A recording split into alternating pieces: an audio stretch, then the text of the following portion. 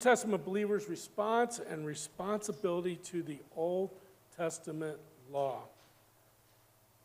Romans chapter 4, we'll look at verses 1 through 5. It says, "What then shall we say was gained by Abraham, our forefather, according to the flesh? For if Abraham was justified by works, he has something to boast about, but not before God. For what does the Scripture say? Abraham believed God, and it was counted to him as righteousness. Now to the one who works, his wages are not counted as a gift, but as his due. And the one who works does not work, but believes in him who justifies the ungodly. His faith is counted as righteousness." And may God add his blessing at the reading of his word this morning. Let's bow for prayer as we commit this time to the Lord. Heavenly Father, we open the word of God today. We thank you that it's powerful. We thank you it's sharper than any two-edged sword, that it goes to the very depths of our hearts. Lord, we thank you for your Holy Spirit that's our comforter, that's the one who challenges us, who convicts us. And through your word, faith comes through hearing. And we pray today that you will help us to come with open hearts, prepared hearts, be willing to receive from you what you have through this message. May it honor and glorify you in all that we do. We pray and ask in Jesus' name. Amen. So this morning, we're pausing our study in the book of Galatians to speak about an elephant that's in the room that comes up when you read the books of Galatians and Romans. And the question that's been discussed ad nauseum for about 2,000 years of theological study is that what is the New Testament believer's response and then our responsibility to the Old Testament law. Now, why do I say response? Well, how we should live in this church age under the power of the Holy Spirit in consideration of the laws found in the Old Testament. The entire Bible is equally the inspired Word of God, so how do we live considering the Old Testament law? And then what is our responsibility before God when it comes to living out that law? What does God expect, and how do we fulfill his expectations when it comes to, for example, the 10 Commandments, which are the foundational beginnings of the law? There's so much material out there to read. I've read over 300 pages. There's so many websites. There's so many books out there. In preparation for the sermon, it's just the beginning. It's a thimbleful. This sermon's an inadequate summary to the depth of the discussion on the subject. But what I'll attempt to do this morning is similar to what somebody would do when they take out an engine of a car. They take the engine and they break it down into its parts and they lay it all out piece by piece to be able to study it and to be able to understand how those parts come together to make a gas-driven engine that we use in our cars. This is no easy task. Now, some of us, if you're like me, you don't care about all the details of the engine. Like Michael Elledge, Mike Fenley, they like to know all these things and how to modify those things as well. But some of us, we just want to put the key in the car and get it started, and if the check engine light comes on, we go to the mechanic and we trust him, right? This sermon's more about, okay, we're going to take about the parts of the law, grace, and gospel and see how God puts it all together to work in the believer's life. So this should be a fascinating sermon for those who are interested in understanding how this all comes together.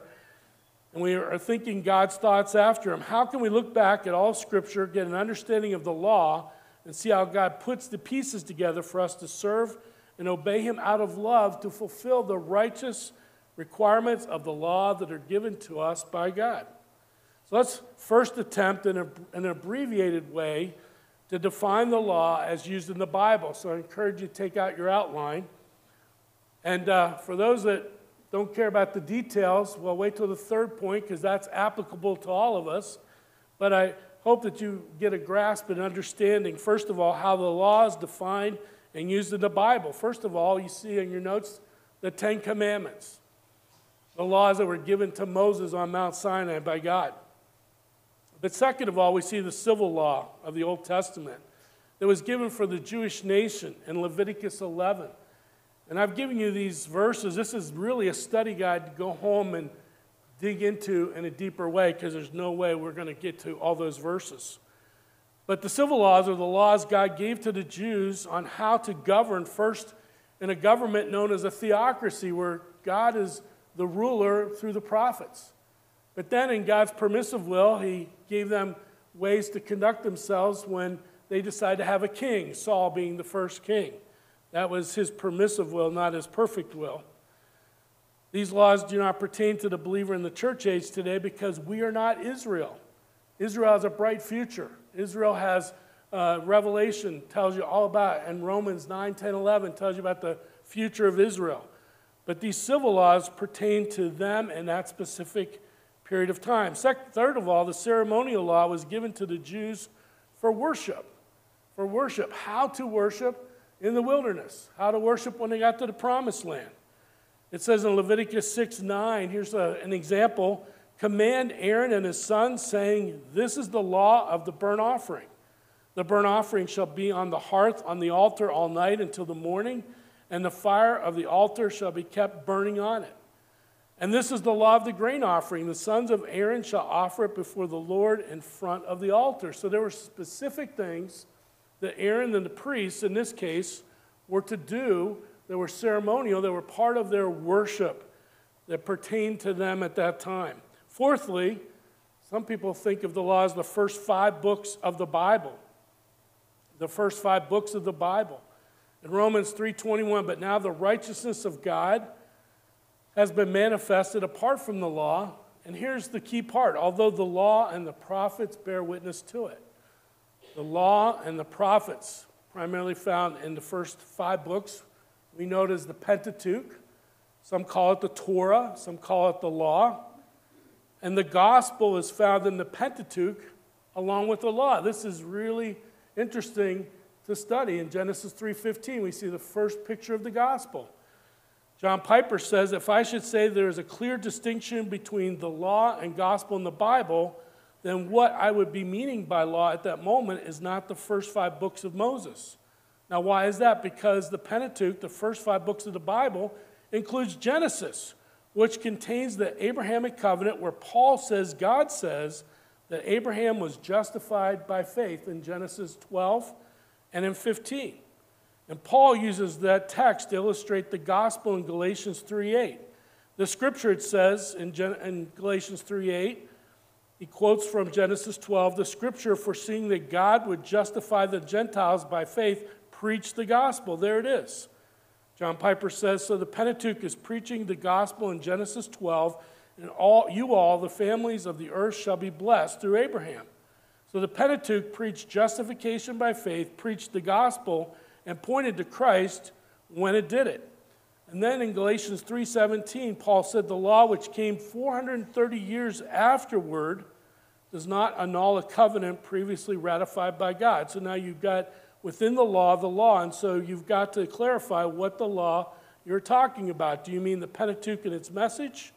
Or do you mean the specific commandments of the Mosaic covenant, which coming 430 years later after Abraham doesn't annul the covenant made with Abraham and is used by Paul to illustrate the gospel? So basically, in summary, he's saying the better way to say it is this. The Pentateuch contains both the law and the gospel.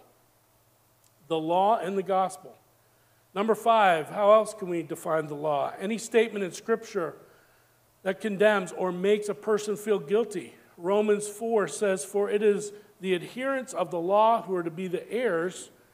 Let me read again. For if it is the adherents of the law who are to be the heirs, faith is null and the promise is void.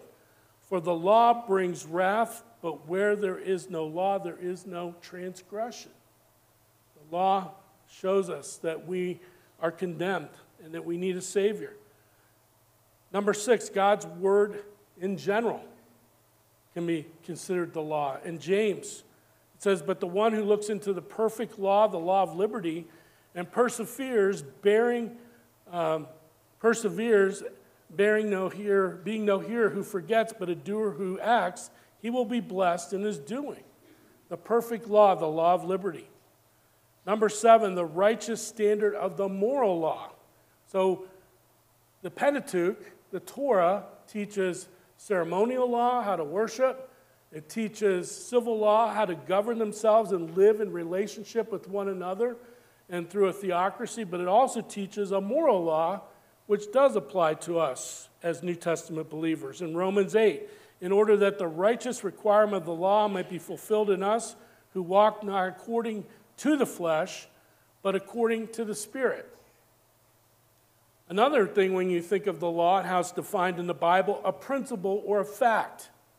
Fact is the underlined word there. It says in Romans 8, for the law of the Spirit of life has set you free in Christ Jesus from the law of sin and death. And lastly, for Christ's command for believers to love one another. This is an example. The one another's could be considered in the New Testament part of the law. And here's one example, Galatians 6:2, bear one another's burdens. And then he says, so fulfill the law of Christ. This is all taken from a book called Law and Grace by Myron Houghton, if you want a reference, a source there. So the application here is to discuss the law, the gospel and grace requires first an understanding what is meant in the Bible by the law.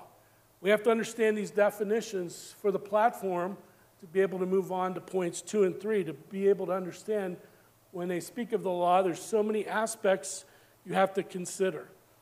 That point is the foundation to what we're going to talk about next. Secondly, how does the law, gospel, and grace work in the New Testament? Now, you'll see this up on the screen, but you've got this nice little chart, two charts, two little things, boxes there. This also is from Myron Houghton. He does a wonderful, masterful job. I want to take a moment to just focus on those. So the law has several purposes, and we'll talk about that. One is to show us how to live holy lives for God. It also is to show us that we can't live up to that standard, but it's also to bring us to the place where we need the grace and the gospel to help us solve the problem of sin in our life. So in your box there, law makes demands. It shows us our guilt before God and causes us to be afraid of God. We see our sin and we see the consequences of it, and we concerned about what are we going to do. We know Romans 6:23 says, for the wages of sin is death. That at the end of our life, we're going to have to stand before God, and he's going to demand a payment for our sin. That's a fearful, fearful thing. Then we look over here in grace, and gospel is a subset, really, of this box. Gospel does not make demands, but it refers to Christ's death and resurrection and the benefits that result. And it's wrapped up in this whole thing of specific grace to the believer, and it's found grace as a rule of life makes demands, may cause us to fear the consequences of our disobedience, and produces sorrow for failure. Generally, grace motivates believers to obey out of love for what the Savior did for us. So we see on your outline next, God's anger is on those who suppress the truth. God's anger, I added some things there to it, but it should really say God's anger is on those who suppress the truth. You can cross out the rest.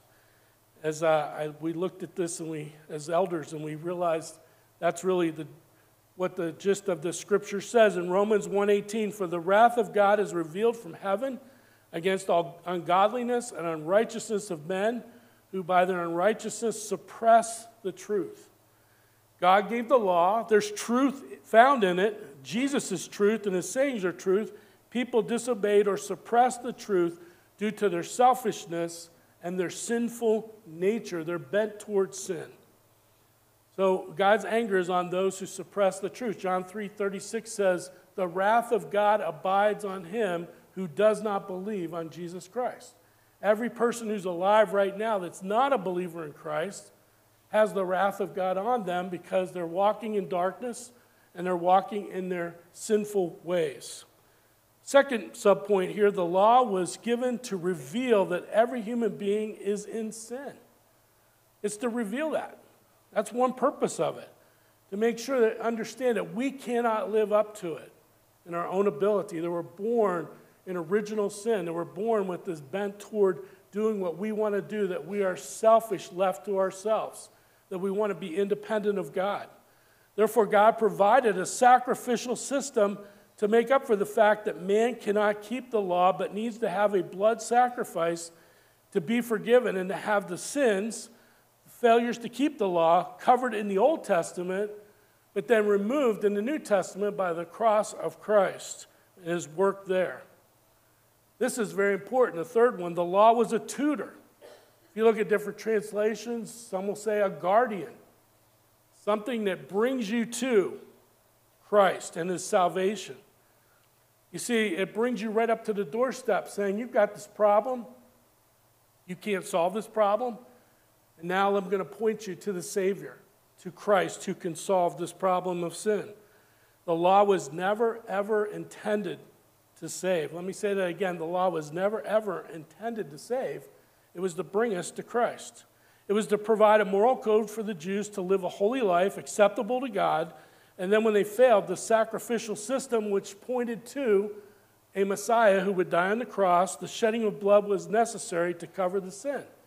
Now think about it. It began in the garden, even before the law was given. What happened when Adam and Eve sinned? And then God comes walking along in the garden. And what does God say? Adam, where are you? Adam's hiding because his conscience told him that he had sinned and he couldn't be in front of a holy God like he had been in the past. And so what did God do? To remove the shame of Adam and Eve realizing their nakedness, he killed animals and he covered their nakedness. That was the first act of shed blood to sacrifice for sin, and that was before the law. So over time, the law was given for the Israelites to live in the wilderness, and then when they possessed the promised land. Then they had a really big problem as they tried to decide how they were going to follow the law when they were brought into captivity by the Assyrians and then later the Babylonians. Next, we see with or without the law, man's conscience tells him what is sinful and what is not. I already alluded to this. Look at Romans chapter 2. Now realize the law came to the Jews, not the Gentiles. So Paul says, for when Gentiles who do not have the law by nature do what the law requires, they are a law to themselves, even though they do not have the law. They show that the work of the law is written on their hearts, while their conscience also bears witness, and their conflicting thoughts accuse or even excuse them. You and I, part of being made in the image of God is that we have a conscience. And when kids are young, at a certain point, they begin to know innately what is right and what is wrong because we have that conscience within us. Now, we as humans can sear that conscience. We can do things over time to make it insensitive to us doing wrong things, but in the innocence of a child at birth, we have this thing called a conscience. And Adam and Eve, as I mentioned, nobody told them that they sinned, right? They ran and they hid from God. Something told them it was their conscience. Max Lucado, in his book 6 Hours, One Friday, tells how the U.S. government in 1811 began collecting and storing letters like the following note dated February 6, 1974. Quote, I'm sending $10 for blankets that I as a soldier stole while in World War II. My mind could not rest. Sorry I'm late. End of quote. It was signed an XGI, and there was this postscript. I want to be ready to meet with God. The U.S. government not only collects and stores these letters, but the Treasury Department established a fund and labeled it the Conscience Fund. Since its inception, the fund has grown to almost $7 million. A lot of guilty people out there. And then we see the next point here, receiving God's gift of salvation as unmerited favor, grace, by faith is what makes a person righteous. The law shows us we can't measure up. That's the standard of righteousness. But we receive it when we receive Christ as Savior, when He imputes that righteousness within us in the Holy Spirit. In Romans 4, now to the one who works, his wages are not counted as a gift, but as is due, and to the one who does not work, but believes in Him who justifies the ungodly, his faith is counted as righteous. On May 1st of 2009, at the 135th running of the Kentucky Derby, a small horse named Mind That Bird entered the race at 50-1 odds. Mind That Bird had not fared well in its 2 previous races, so it was no surprise that the long-shot horse struggled from the start of the race. Mind That Bird and jockey Calvin Burrell got squeezed between the other horses and quickly dropped into last place. At the first quarter-mile stage, Mind That Bird was still running dead last. In fact, he was so far behind at one point, the other horses, that the NBC announcer, Tom Durkin, missed even seeing him on the track. But at the 3/8 pole, Mind That Bird started gaining on the other horses. And after passing Atomic Rain, the horse took off. As Burrell rode his horse around the 8th pole, he guided Mind That Bird between the rail and another horse, and from that point on, Mind That Bird took off the victory, winning the mile race by 6.5 lengths. The victory stunned the horse racing world. Even Mind That Bird's owner said that victory wasn't something that was even on our radar. Another horse owner said, "I was like, what happened? It was a shocker." But Mind the Bird's jockey, Calvin Burrell, he wasn't shocked. When asked what happened during the race, Burrell simply said, "I rode him like a good horse." Mind the Bird won the race because a higher authority, Calvin Burrell, rode him as if he were a winning horse. And like Jesus, Burrell calls into being something that was not there previously. Jesus brings his righteousness and puts it within us. So I hope you understand that illustration. It was imputed him through the rider that he thought he could win. Faith in the grace of God, not the law, saves. Faith in the grace of God, not the law, saves. In Romans 4, we're going through sections of that chapter today. Verse 13, for the promise to Abraham and his offspring that he would be heir of the world did not come through the law, but through the righteousness of faith. For it is the adherents of the law who are to be the heirs. Faith is null and the promise is void. For the law brings wrath, but where there is no law, there's no transgression. That is why it depends on faith, in order that the promise may rest on grace and be guaranteed to all his offspring, not only to the adherent of the law, but also to the one who shares the faith of Abraham, who is the father of us all, Gentile, Jew, those who believe by faith in the grace of God that's transformed our lives, born again. Like I said before, the purposes of the law were to give a moral code that could not be lived up to perfectly. But second, the law was to bring us to Christ in order that we could trust in the finished work of Christ to receive God's forgiveness and righteousness, as we'll see in a few moments, to fulfill the righteous requirements of the law. What a privilege to know that even though we can't measure up, but the grace of God has brought us to the solution, and by faith we've had the opportunity to receive it for ourselves. Think of so many who are still lost in darkness and in their sin and haven't been brought to that place to receive the grace of God. Abraham was justified by faith in God's grace and not the works of the law, and so are New Testament Christ followers. We are just like Abraham.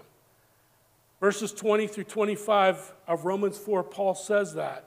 No unbelief made Abraham waver concerning the promise of God, but he grew strong in his faith as he gave glory to God, fully convinced that God was able to do what he had promised. That is why his faith was counted to him as righteousness. But the words "it was counted to him" were not written for his sake alone, but for ours also. It will be counted to us who believe in him, who raised from the dead Jesus our Lord, who was delivered up for our trespasses and raised for our justification. Verse 24, look at that. It says, for ours only, our righteous standing before God. Isn't it amazing that since the beginning of time, at the onset of Scriptures, God was setting up a way that we could be given grace to be saved and to receive the Holy Spirit to give us that imputed righteousness. What an amazing grace. What an amazing plan. And you study world religions, no other God would write a story like this except for Yahweh, Jehovah. The reason we can be justified is that we put our faith in the shed blood of Christ to remove our sins. And Romans 5:9, he says, since therefore we have now been justified by his blood, much more shall we be saved by him from the wrath of God. What a great promise as we celebrate and we think about during this Lent season the sacrifice of Christ and his shed blood, that we don't have to face the anger of God as we try to make a payment for our sin at the end of life in our own abilities. So the application is this: it's up to us as Christ followers to understand the relationship between the law, the gospel, and grace. It's up to us to understand the relationship between those three things. So let's turn now to how these teachings apply to us this morning. This is where I hope everyone will be engaged if you didn't care about all the minutiae we just went through, but here's where this is applicable to all of us. How should we live in light of the Old Testament law and walking in the Spirit with grace? First of all, Christ's followers have died to the law and its demands. The law was given to the Jews for a specific period and purpose until Christ came and fulfilled the law and gave the new covenant as prophesied, as predicted in the Old Testament. You've got it there. You can look it up, Jeremiah 31:31, and it's in other places as well. But I'm going to turn to 2 Corinthians 3:6, who has made us sufficient to be ministers of a new covenant, not of the letter, the law, but of the Spirit. For the letter kills, but the Spirit gives life. In the future, Israel will turn to the Messiah. They will enjoy the new covenant relationship with him that we as believers have already. And Paul, who was a Jewish believer, found himself no longer under the law, but he followed the law in the presence of Jews to be a bridge to the grace found in Christ. Look at 1 Corinthians 9. If you read that entire chapter, he talks about his different ways of doing evangelism. He specifically talks about the Jews here in verse 20 of 1 Corinthians 9. To the Jews, I became as a Jew in order to win the Jews. To those under the law, I became as one under the law. Notice in parentheses, though not being myself under the law, that I might win those under the law. To those outside the law, I became as one outside the law, not being outside the law of God, but under the law of Christ, that I might win those outside of the law. Paul wanted to identify and be relevant to his fellow Jews who did not believe in the Messiah. He loved them so much, as it tells us in Romans, that he said he would be willing to spend eternity in hell if it meant that his Jewish brethren, could come to faith in Christ. That's why he said with all his heart he wanted to live under the law with the Jews, even though he was not obligated to, in order to win them to Christ. Christ's followers now walk in the law of the Spirit of Christ based on grace. Grace, that unmerited favor, that gift that's given to us. Romans chapter 8, there is therefore no condemnation for those who are in Christ Jesus, for the law of the Spirit of life has set you free in Christ Jesus from the law of sin and death. For God has done what the law, weakened by the flesh, could not do. By sending his own Son in the likeness of sinful flesh and for sin, he condemned sin in the flesh in order that the righteous requirement of the law might be fulfilled in us, who walk not according to the flesh, but according to the Spirit. The righteous requirements of the law are fully met by the Holy Spirit indwelling the Christ follower's life. The Holy Spirit is how it all happens. We cannot do it in our own abilities.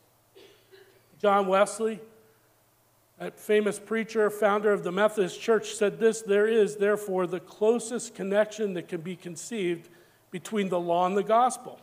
On the one hand, the law continually makes way for and points us to the gospel. On the other, the gospel continually leads us to a more exact fulfilling of the law. The law, for instance, requires us to love God, to love our neighbor, to be meek, humble, or holy. We feel that we are not sufficient for these things, yea, that with man this is impossible, but we see a promise of God to give us that love and to make us humble, meek, and holy. We lay hold of this gospel, of these glad tidings, It is done unto us according to our faith, and the righteousness of the law is fulfilled in us through faith, which is in Christ Jesus. End of quote. So the law of the Spirit of Christ frees the Christ follower from sin and death, that we don't have to suffer the consequences of not keeping up with the law. The law of the Spirit of Christ frees the Christ follower from sin and death. We now possess the law of the Spirit of Christ, which has transformed us. And he shows the contrast, the law of sin and death. Sin, which controlled the body. Look at Romans 7. Paul's amazing statement talking about the sinful nature that's within him. For we know that the law is spiritual, but I am of the flesh, sold under sin, for I do not understand my own actions. For I do not do what I want, but I do the very thing I hate. Now, if I do what I do not want, I agree with the law that it is good. So now it's no longer I who do it, but sin that dwells within me. He talks about this fight that when we receive Christ as Savior, the Holy Spirit comes in, and we now have this tug of war going on where we have a new nature, and that old nature is still there. And the one we feed the most is the one that's going to be the strongest. He talks about that struggle that we face. And then we see that Christ follower is saved by God to fulfill the righteous requirements of the law by walking in the Spirit. He says in Romans 8:4, in order that the righteous requirement of the law might be fulfilled in us who walk not according to the flesh, but according to the Spirit. There are lots and lots of places to go in the New Testament to see that Jesus not only observed and fulfilled the law, but by the promised Holy Spirit, he wanted us to exceed what had already been written in the law. In Matthew chapter 5, Jesus said in the Sermon on the Mount, do not think that I have come to abolish the law or the prophets. I have not come to abolish them, but to fulfill them. For truly I say to you, until heaven and earth pass away, not an iota, not a dot, the smallest punctuation found in the Word of God will pass from the law until all is accomplished. Therefore, whoever relaxes one of the least of these commandments and teaches others to do the same will be called least in the kingdom of heaven. But whoever does them and teaches them will be called great in the kingdom of heaven. For I tell you, this is the key verse here, for I tell you, unless your righteousness exceeds that of the scribes and Pharisees, you will never enter the kingdom of heaven. That's why we need a Savior, to give us the Holy Spirit, to give us that new nature, to indwell us with that imputed righteousness. Last point here, the Christ followers' obedience to the law of the Spirit of Christ is based on love and grace powered by the Holy Spirit. See, it's not under the law to be saved, to be made in the image of Jesus. See, it's not salvation that we find in the law. It's not even our sanctification, our becoming more like Christ. It's not guilt and fear-based as the law brings, sin and death, but fulfilling the righteous requirements of the law enabled by the Holy Spirit. Charles Ryrie wrote this in a book called The Grace of God. He said, for the law was given by Moses, but grace and truth came by Jesus Christ. This does not mean that there is no law in this age of grace. Quite the contrary is true, for the New Testament epistles speak of the perfect law of liberty, the royal law, the law of Christ, and the law of the Spirit of life. It is the commands contained in these epistles which compose the law of Christ, and it will be recognized immediately that there are hundreds of such commands covering every area of Christian living.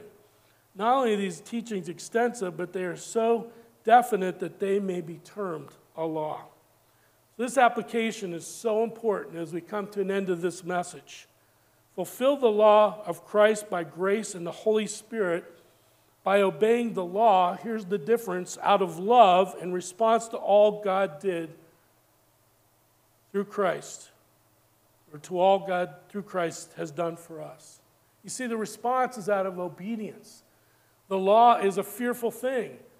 The law makes you think there's a God up there with a hammer waiting for you to step out of line, and he's going to punish you, and there's going to be wrath and anger. But the good news is the law of the Spirit of Christ that we possess as believers, we obey the law of Christ out of love because of what Christ has done on our behalf. See, the motivation, the perspective is completely different.